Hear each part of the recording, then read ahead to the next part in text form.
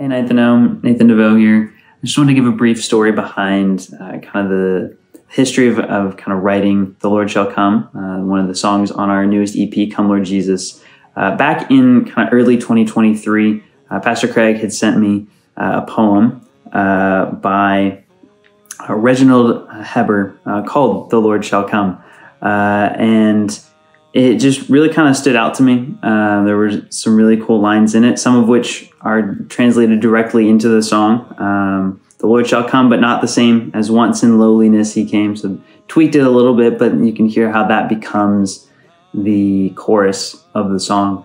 But as kind of writing this song progressed and as the song took shape, this idea of contrasting the difference between Christ's first coming and his second coming kind of emerged, which isn't really something that the poem talks about, but just in kind of writing it, that theme emerged. And so as you kind of sing through the song and you get from verse 1 to verse 2 and you contrast the lowliness and the hardship of Christ's first coming with his second coming, you have this verse 1 of a weary man oppressed by power.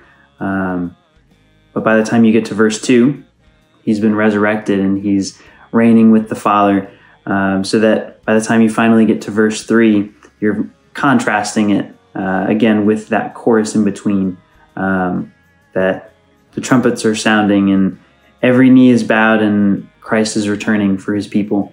And even the bridge that comes from the very end of Revelation, when all of creation and the Holy Spirit and the church are longing for the coming of Christ and saying, come, return to us again. And so that general idea is something that was a cool idea to explore in this song. Just meditating on the truth and the somberness of Christ's first coming, but then his resurrection and the expectation that we have of his second coming and how it's going to be much different and that we'll all be able to return home with him. So I hope that's an encouragement to you as you listen to this song, and I hope you enjoy it as you listen.